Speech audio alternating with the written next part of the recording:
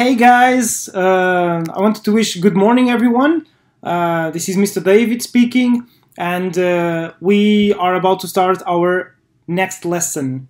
So, let's start with the date. What is the date?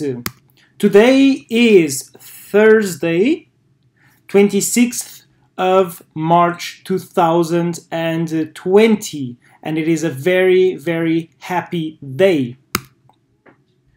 What is the season? Is it winter? Is it autumn?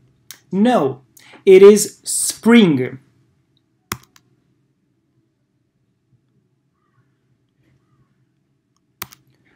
And what is the weather today? If we look outside here, I can see that today is snowy, windy, and cold. Very, very cold.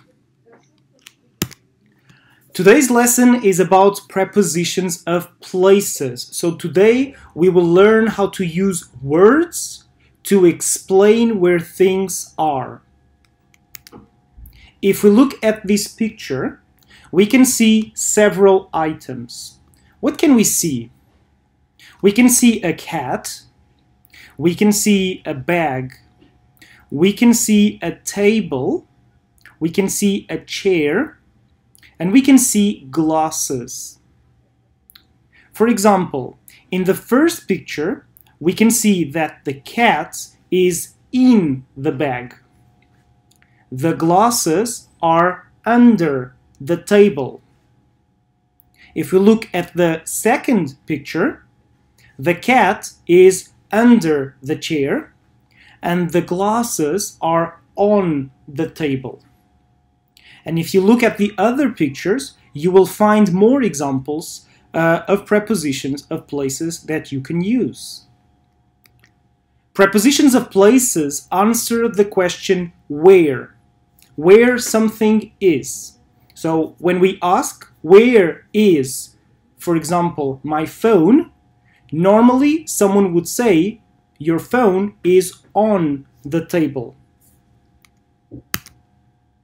What are the goals of this lesson? Senor Guacamole says to learn new words.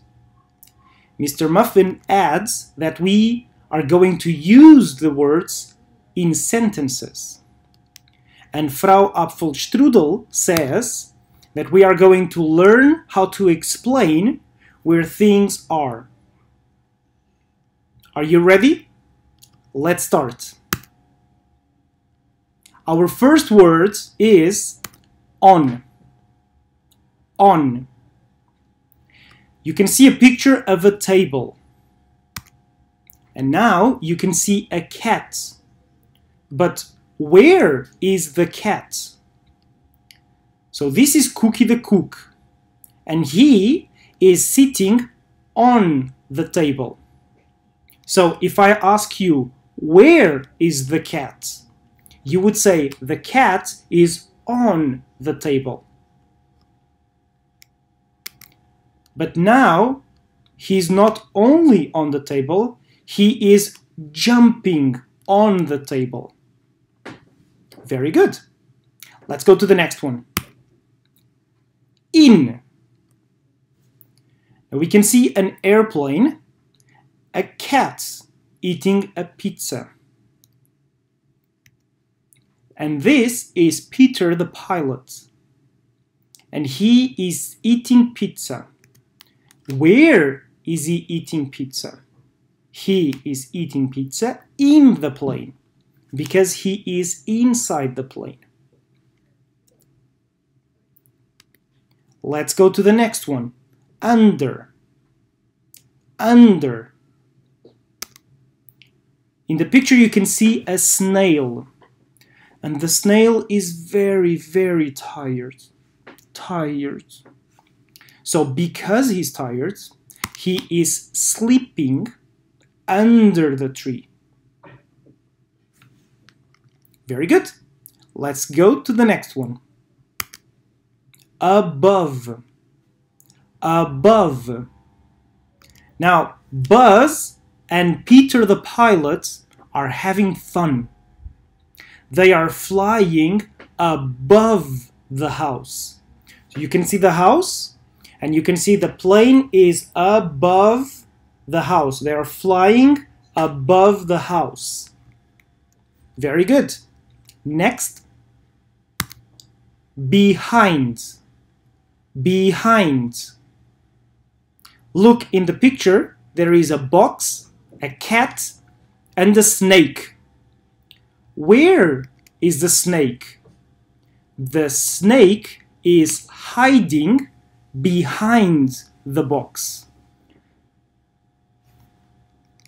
Let's go to the next one. In front of. In front of. So the snake is hiding behind the box. But where is the cat? The cat is sitting in front of the box and he is drinking tea. Next one. Next to. Next to. In the picture, you have 4 things: a bed, a chair, a dog, and an owl. Let's look at the dog. This is a dog. His name is Chivi, and he is sitting next to the bed. So you have the bed, and you have Chivi, and Chivi is sitting next to the bed. The next word is between. Between. There is an owl in the picture too. And the owl is sitting between the chair and Chivi. So right in the middle, between. Now, the most difficult task ever. Let's revise all the pictures and see if you remember them. So, where is the cat? That's right. The cat is on the table. Next one.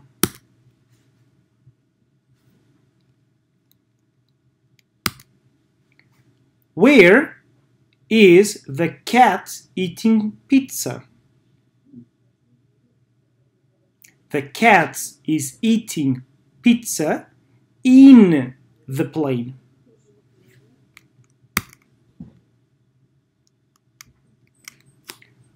Where is the snail? The snail is sleeping under the tree. Under the tree. And Buzz and Peter the pilot are flying above the house and above the tree. Where is Chivi the dog? Chivi the dog is sitting next to the bed. And where is the owl? The owl is sitting between the chair and Chivi. Now, where is the snake? The snake is hiding behind the box. And the cat is sitting in front of the box, drinking tea. So, our goals of today's lesson: to learn new words, and we did that. To use the new words in sentences, and we did that too. And to learn how to explain where things are located, and we also did that. So very, very good job. But now, to finish, I'm going to give you a quick example using two things. A happy mug and my hand. So look, my hand is on the mug. My hand is under the mug. My hand is above the mug. My hand is next to the mug. Like this, side by side. My hand is behind the mug. And my hand is in front of the mug. My hand is between me and the mug. Between. You see? You can use things at home and describe where they are easily now. Good job. Thank you so much for being here, for watching this lesson, and goodbye!